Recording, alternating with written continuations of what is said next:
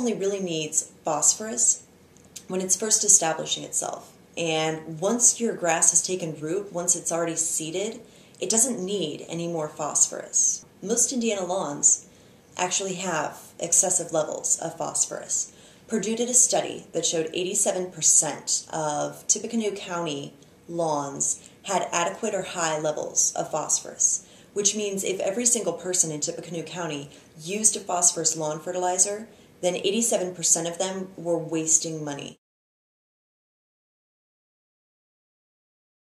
Most of the time, the excess phosphorus is going to either go into your sewer system if you live in a city, or it's going to wash straight off into the waterways, which means you now have a situation where your water body is loaded with excess phosphorus. And the most common result of that overloading is an algae bloom.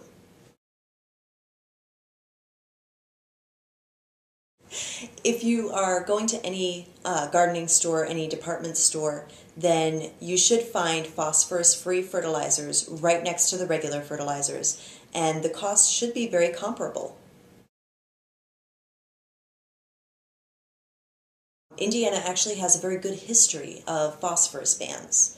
We were one of the first states to ban phosphorus in laundry detergents. We did that to protect our water quality.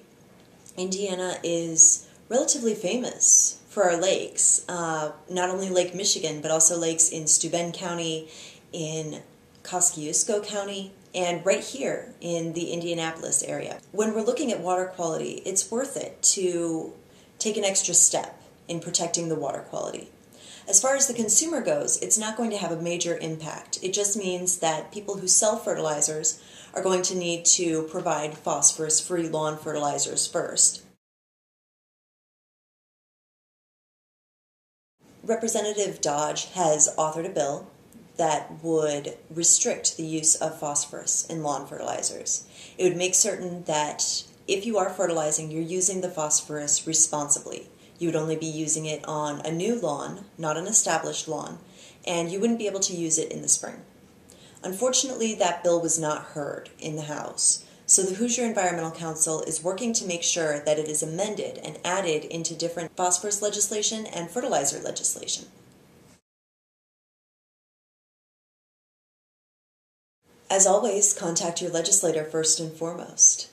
If you live in a community where you know there's an active watershed group or a lakes association, then contact them as well. Contact Senator Beverly Gard, Representative Brian Bosma, and Representative Dave Wilkins, and tell them that you want this bill for Indiana and for Indiana's lakes.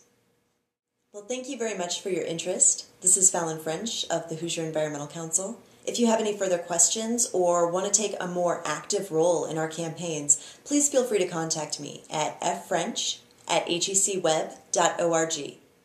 Thank you.